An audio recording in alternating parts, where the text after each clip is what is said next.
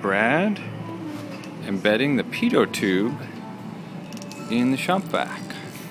We hope no one notices.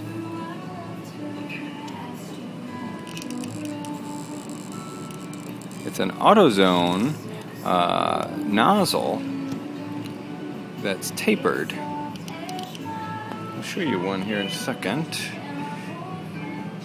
Over here, very similar to this, with the flange removed and a very fine vinyl tube run down to the middle. And that will protrude from our shop vac tube, along with, actually that's it, it'll protrude from the shop vac tube. The electronics will be mounted on the side of the tube, and a static source from the differential pressure sensor. We'll use this tube here to run off into the balloon. Alright, hooking the pitot tube up to the Freescale MPX. Which model is this, Brad? MPX V5010. 5010. What's the range on this sensor? 0 to 1.2 kilopascals.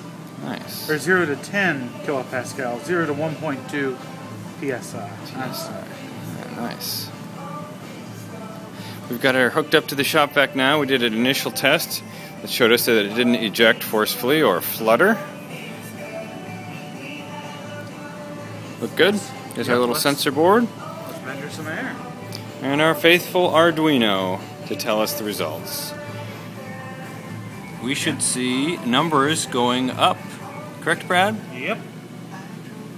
Hit it. We do.